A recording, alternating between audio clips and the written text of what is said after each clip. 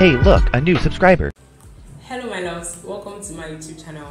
Hi, my name is Melody. I'm a Nigerian-based content creator. This is the first time you're seeing my face here on YouTube. Thank you very much for stopping by. Do not forget to subscribe. And if this video helped you, or particularly any part of this video you feel like you're interested in, please leave a comment and let us know, so we'll keep talking about things that resonate with you, because I love you guys and I'm doing this majorly for you guys. So yeah, today we'll be talking about some business ideas slash side hustle. So this can come in on the side of your 9-to-5, or you can do this like full-time. Whichever way that you feel like you want to make use of this information, it is left for you and to you. So yes, let's get into it. So for my first side hustle slash small business idea that I have for you guys is to start an e-commerce store. That is something that is very possible to do with minimal effort. And on a side note, just to let you guys know, each and every one of these things that I'm listing out, I'm going to be doing a full video concerning each of these ideas. So just in case you're interested in one of them and you don't know how to go about it, or maybe every single thing or resource that you're seeing here on YouTube is like too ambiguous for you to even try to understand what they're talking about, I'm going to put it into the simplest terms. And for some of these things that I don't do, if I want to start doing them also, I'm going to record my process just to ensure that you guys have a feel of what it's going to look like if you start this business. So yes, my first idea is to start an e-commerce store, and from there you choose your product, you choose your niche, you choose your target audience slash customer base, and you just keep doing all of those things. If you want to check out, like I said, some of the things that you can do to succeed in e-commerce, you can check other YouTube channels, or just be a little bit patient while at it when till when I'm going to have to do my own videos for you guys to enjoy. So yeah, that's my first point. For my second business idea slash side hustle idea is social media management. And for this particular one, I tried it somehow a couple of years ago, and I couldn't keep up with it because I didn't have the time to actually do it. It actually requires a lot of time, but for now, lately, it doesn't require so much time anymore, because there are a lot of softwares and platforms that will enable you to actually optimize your audience and your clients and give a better output with the least amount of time. So if you want to check out how to succeed in social media management, you can go ahead and check other YouTube channels, or like I said, I'm going to be doing some other videos personalized to these side hustles and these ideas for you guys to actually get an in-depth of what it looks like for an ordinary person to do these things. So yeah, start social media management if you think you're passionate about social media, if you think you have prior knowledge about these things, or yeah, that's it. This is the business for you. So for the third idea or side hustle that you can actually start doing here in 2023 is content creation. The idea of side hustle and small business is to ensure that somehow at some point you make some sort of profit. And with that being said, subscribe to my channel so at least I'll get monetized and social media and content creation will start being profitable to me with all of the time and effort that I put in. So if you haven't subscribed yet, don't be an enemy of progress. Go ahead and subscribe to my YouTube channel and let me grow and let me get monetized so that I'll start chopping dollars. Okay, yeah, thank you. So like I said, content creation, you can start doing that, and whether it's on Instagram or on TikTok. These days TikTok is the bomb, and people actually cash out and make a lot of profit from TikTok, or even here on YouTube, which is the money generator when it comes to content creation. So you can do any of these things to make money on the side. Like I do content creation on the side. I have some other businesses that I do on the side while I still maintain my 9-to-5. So yeah, it's not like it's going to be the easiest thing to do, but you can navigate through it, and you will have your own experiences and your own stories to tell when the time comes. So that is my third idea: content creation. If you want to do something on the side and make some extra money, and also putting your passion to work, because if you're not passionate about it, best believe you're going to crash before it even starts. So yeah, that's a side note. You're welcome. So my fourth idea is to start a home cleaning service. This thing is something that I took note of because recently I've been seeing a lot of ads popping up on my screen for home cleaning services or office cleaning services. They just keep telling you about how easy it is to actually start a home cleaning service, and I'm here to tell you that yes, it is not that difficult. There are a lot of ideas and ways that you can actually optimize this particular side hustle, and you don't even have to lift a finger or visit anybody or go to anywhere for you to be able to make this money. Now let me give you guys a hint. Some of these people who do home cleaning and office cleaning, they don't even do it themselves. You just put together a bunch of people who are willing to actually do this task for a certain amount of money, and you know, depending on how professional they are or they are willing to be, you can know how you can charge your own clients to ensure that you get the maximum amount of money from them, and you can satisfy your clients while you also satisfy those who work for you. So you can outsource cleaners who clean for you.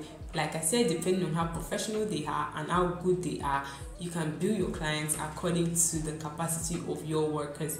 And yes, you are someone, automatically you become someone who has employees and, you know, has an entire business without even doing the work yourself.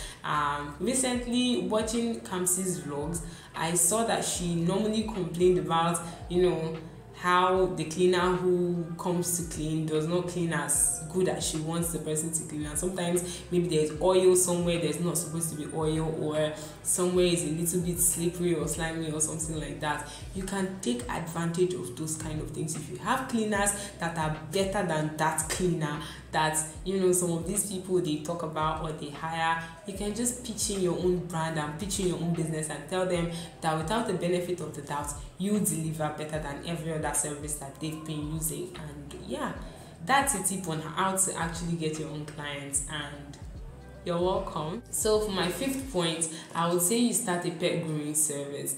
I personally, I don't know if there are a lot of people who need this service, but I'm very sure that if you check out the richer parts of your community or your country, or whatever, you would see that there are people who actually have pets that they are willing to splurge on.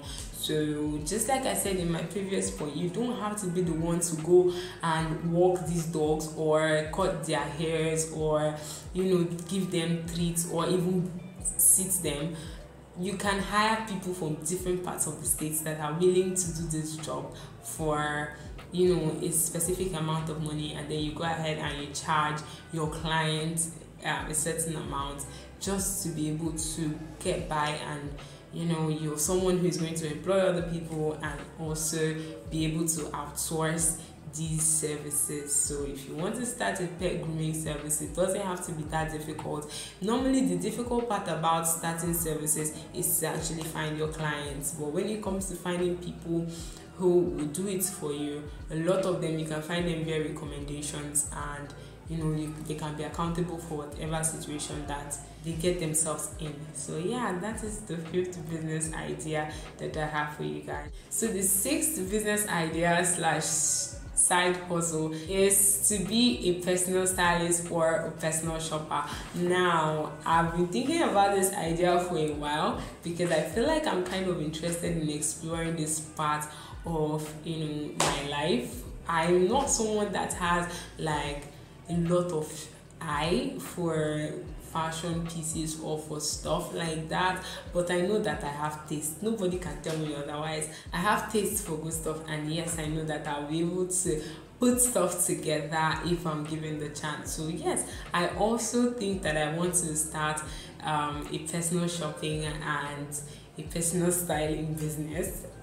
I'm not joking though, I'm just saying it. And if I eventually get to start up something like that, I'm going to be filming the entire process and the entire experience for you guys who feel like you might want to also, dive into something like that. So yes, that's a personal shopping and a personal styling business today. If you think that that is the idea that you can go with. So yeah, the seventh idea, side hustle that you can start.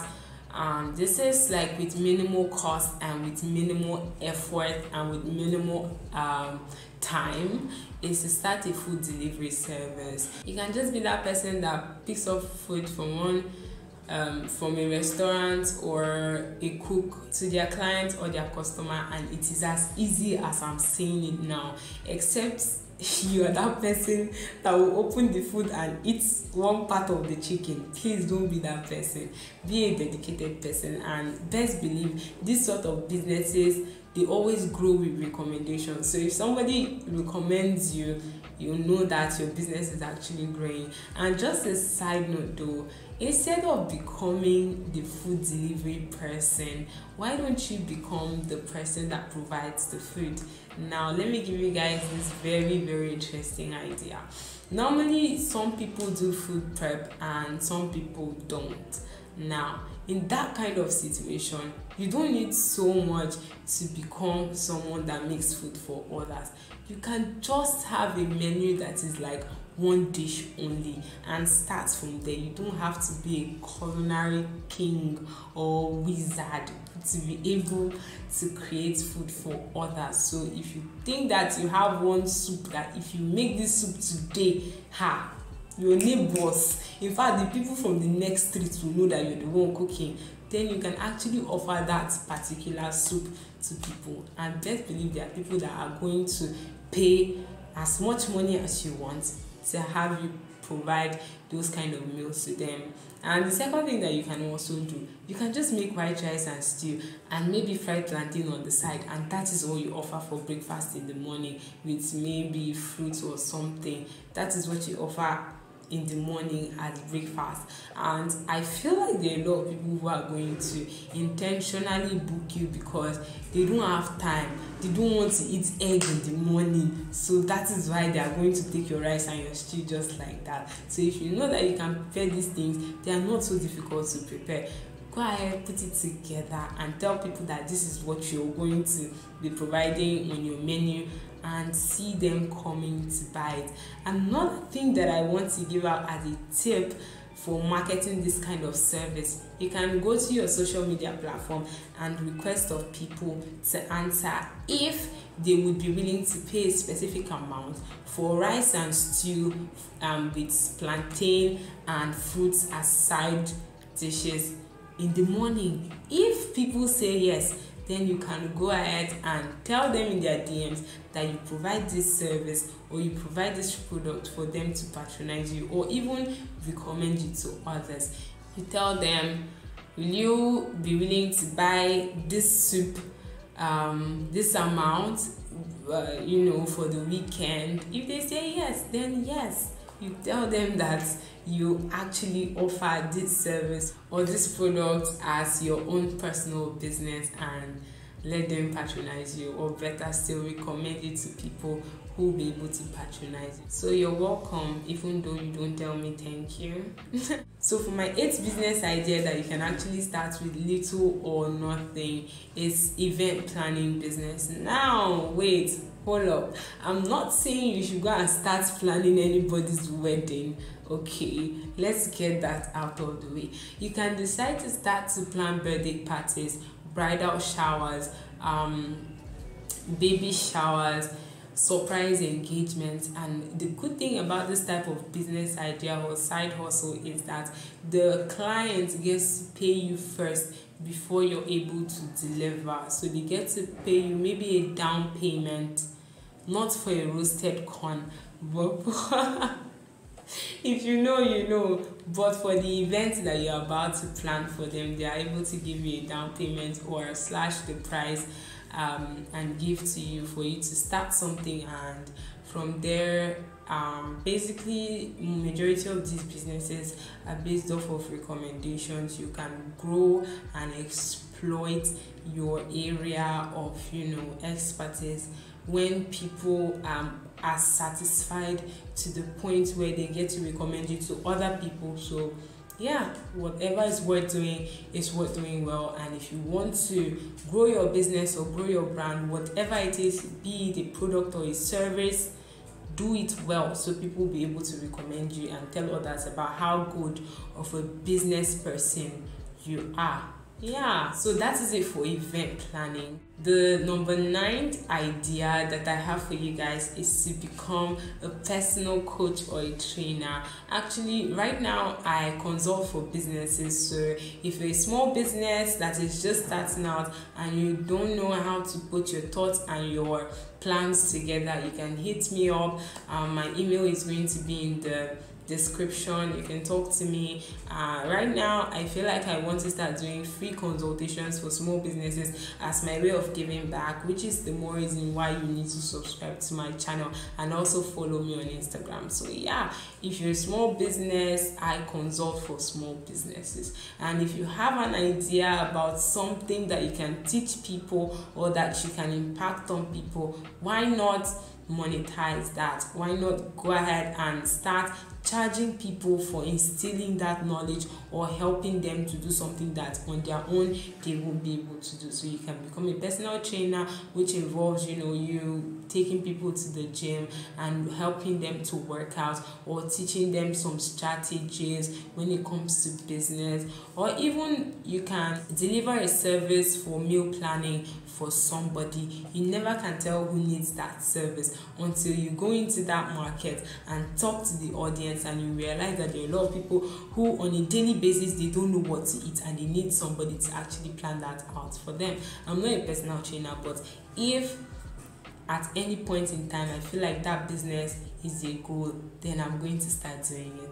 So yeah, that is it for my 9th point. And for the 10th idea that I have for you guys is something that has been all over the place that I don't know if you have heard, but if you haven't, become a virtual assistant today. If you don't know what a virtual assistant is, it's basically someone that helps a small business or an entrepreneur or even a content creator like myself to organize. So you're like the boss of the boss that they don't want to tell you. These people don't want you to know, but you're basically the one who gets to remind this person. It's like a personal assistant, but then you do it virtually. So if there are events the person needs to attend, if there are things the person needs to do, you get to organize all of those things and then become a personal reminder. So instead of them to just put it on Google Calendar for Google to remind them, they want you to remind them. And also the job description might include you planning some things as time goes on, as you get to understand the client's personality and all of that.